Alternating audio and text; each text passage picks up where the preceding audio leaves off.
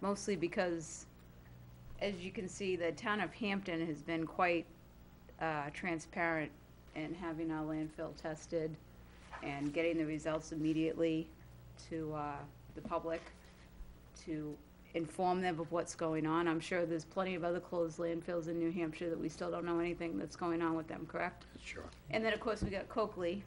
Yeah. And the paper on Friday said that some of our state representatives, Representative Mesmer, Representative Bean, Rennie Cushing, the former assistant mayor of Portsmouth, has filed a lawsuit in regards to the right to know request that they served to Coakley Landfill Group. I think the end of January, they served it in care of the Portsmouth's attorney.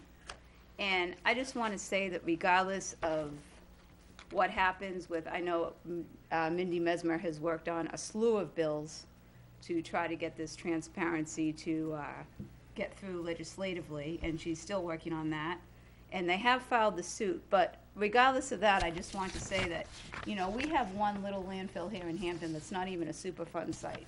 And we tested it when we didn't have to, and we immediately released the details of it when we didn't have to.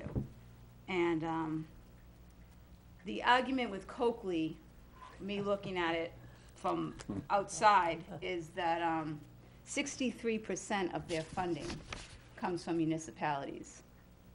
And Portsmouth is almost 54% of that. And of course, we know that Portsmouth has made some comments against the Hampton board, which I was totally uncalled for, because I don't think we were simply trying to set out a letter of communication between two elected officials, and it was elected bodies, and it was totally construed as something else. And I was very disappointed to hear that. But regardless of what Coakley Landfill Group is supposed to be, 63% of their funding comes from municipalities, and $13 million of Portsmouth taxpayer money is not accounted for.